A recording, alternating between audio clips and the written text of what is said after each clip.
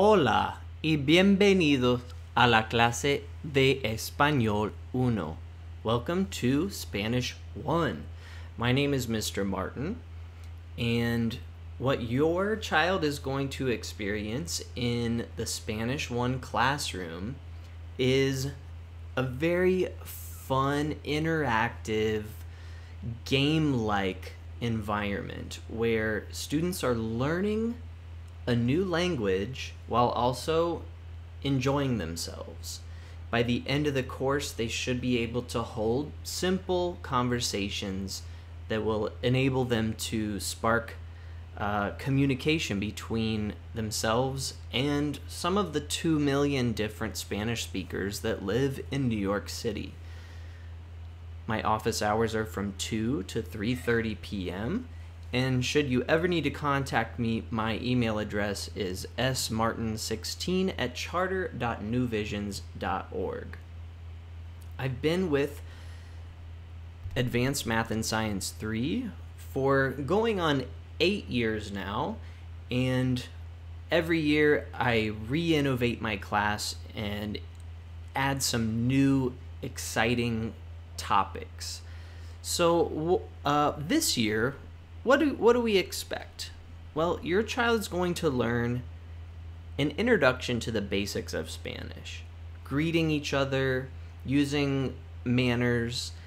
They're going to be able to discuss themselves, describe themselves and their family. They're going to be able to have conversations regarding what happens at school, sports, discuss music, and interact with the community. By the end of the course, they should be able to hold conversations about everyday topics. So what does a typical day in the Spanish classroom look like? We're building vocabulary. Students are speaking, using the Spanish, working on their pronunciation, not just speaking but also writing in Spanish, and at the same time they're having fun and building community. And after Spanish 1, what can you expect for the future? Well, Spanish 2 and Spanish 3 and our newly added AP Advanced Placement Spanish prepares students further and further to pass the city exam.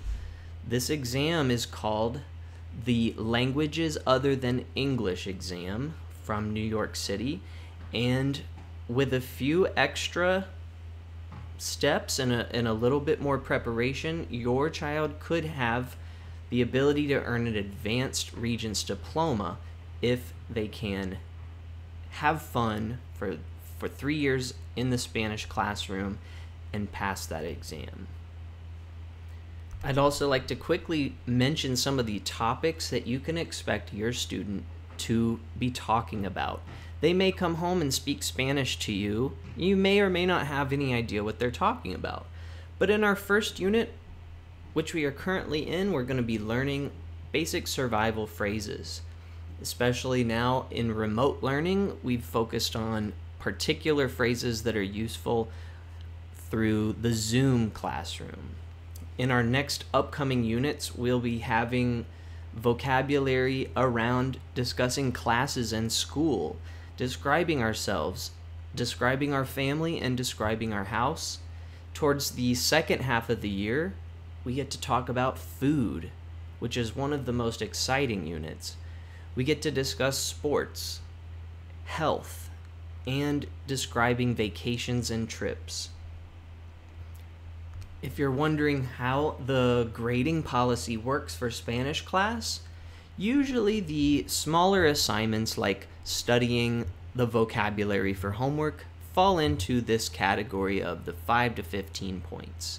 When we do longer assignments that require more preparation and speaking and demonstrating your skills, those are in the Tier 2 category of 16 to 30 points.